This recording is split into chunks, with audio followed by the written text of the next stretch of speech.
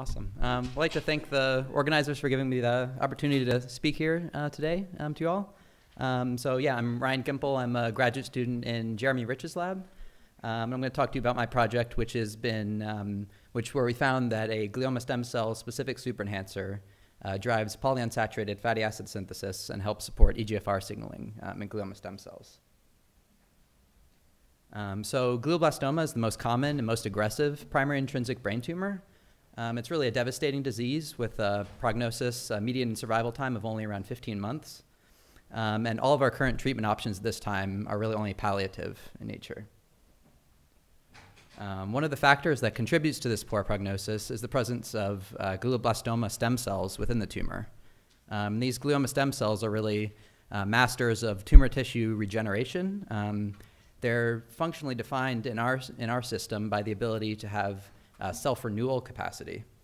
And particularly, we can functionally define these in a practical way by looking at the ability of these cells to form tumors in xenografts, and really being able to probe the self-renewal properties is their ability to form tumors in serial xenografts through mice.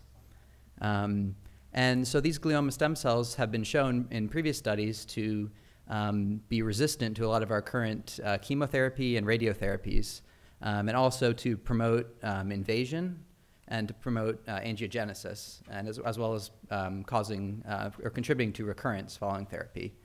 So we think that trying to target these glioma stem cells will allow for better therapeutics in the future. So to better understand glioma stem cells, I used a superenhancer screening approach. So superenhancers have been shown in a number of different tumor types and in a number of different cell types to define cell state and to orchestrate cell type dependent transcriptional networks.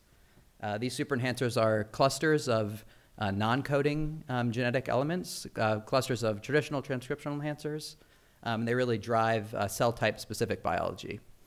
So we think that by interrogating these superenhancers, we can identify the most important features of glioma stem cells. So to look at superenhancers in glioblastoma, I looked at H3K27 acetyl ChIP-seq data, which marks active enhancer regions and allows us to identify superenhancers in both glioblastoma tissue and in normal brain tissues. I used these superenhancers this H3K27 acetyl ChIP-seq data to identify glioblastoma specific superenhancers, where there's high H3K27 acetyl signal in glioblastoma and low in normal brain tissue. I then further looked within these specific glioblastoma specific superenhancers to identify those that have stem cell specific enhancers. So this allowed us to identify both glioblastoma and glioma stem cell specific superenhancers that are present in the stem cell populations and absent in differentiated cell populations. I then matched these to the genes that we think that they regulate, and tried to identify genes that are highly expressed in glioblastoma and are associated with poor patient prognosis as a way to identify epigenetically upregulated oncogenes in glioblastoma. I identified several of these candidates and validated that they are important in glioblastoma. And I decided to focus on one of these genes for the remainder of the talk. This gene is ELA-VL2. We can see that it is very critical for glioma stem cell, both for the proliferation and for self-renewal properties. If we knock down expression of ELA-VL2 using shRNAs, or with CRISPR, we get a impaired cell proliferation capacity of the glioma stem cells in a number of different tumor models. We also can see that there's a reduction in self-renewal capacity through in vitro limiting dilution assays. So what does this enzyme do? It's an important fatty acid elongase.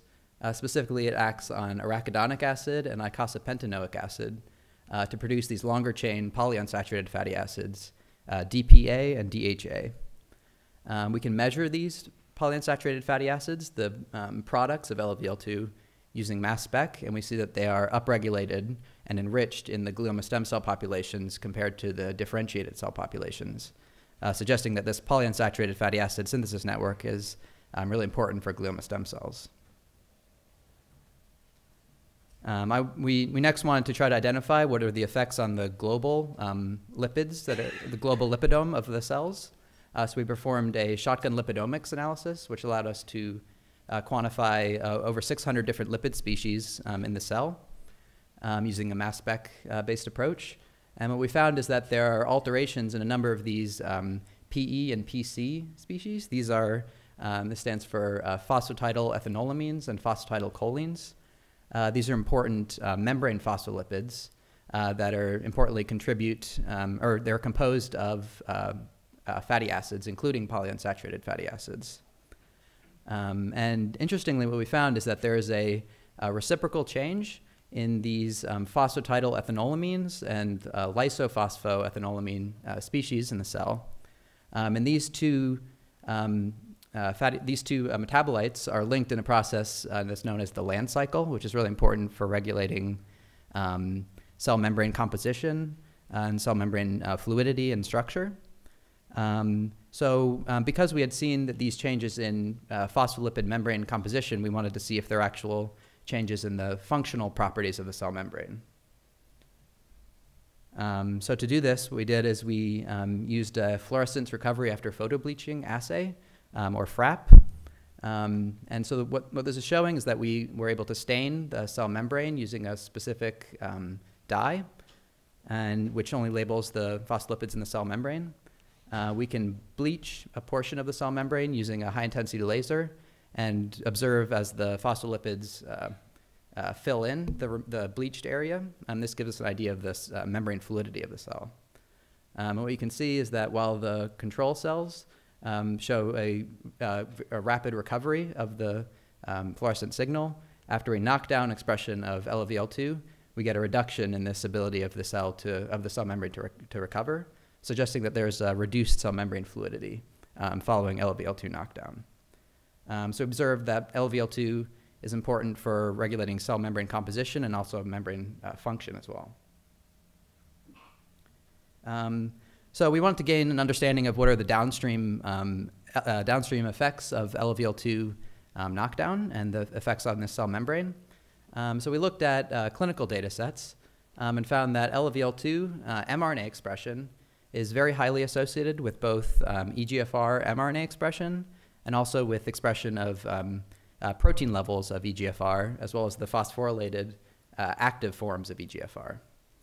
We want to validate this in our cell system as well, so we can knock down LVL2 expression, and we saw that there was a reduction in phosphorylated forms of EGFR, also total EGFR levels, and activation of downstream signaling elements, phospho-ERK. And we can supplement cells with the long-chain polyunsaturated fatty acid products of LVL2 and see that these help to support activation of EGFR signaling. So next we wanted to try to determine if this polyunsaturated fatty acid synthesis network could be an important clinical target in glioblastoma. So we decided to target this using a small molecule inhibitor of one of these enzymes, FADS2, which is important in this polyunsaturated fatty acid synthesis network. We see that treatment with the small molecule drug leads to reduced cell proliferation capacity in glioma stem cells. And we can also combine it with an EGFR inhibitor, lapatinib, and we see that there's a combinatorial benefit that's synergistic, at least in an in vitro setting. We also wanted to investigate the potential for in vivo therapeutic benefit. So we knocked down LVL2 expression using shRNAs in 2 different tumor models. We found that the knockdown of these cells dramatically reduced, it prolonged the lifespan of these mice. And we can also treat mice with small molecule fatty acid inhibitors in vivo. And we see that there's a small but significant prolongation of survival of the mice following treatment with this drug. So it suggests that potentially targeting polyunsaturated fatty acid synthesis could be a useful clinical strategy for treating glioblastoma. So in conclusion, what I've shown you is that we used a super-enhancer profiling strategy in glioblastoma. We identified a glioblastoma-specific super-enhancer that drives expression of this gene, LVL2. It's really important for supporting polyunsaturated fatty acid synthesis in glioblastoma.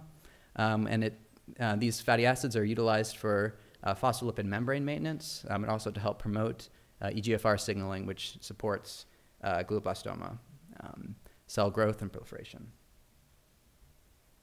So I'd like to thank the members of the Rich Lab for their help and support, and also our collaborators as well.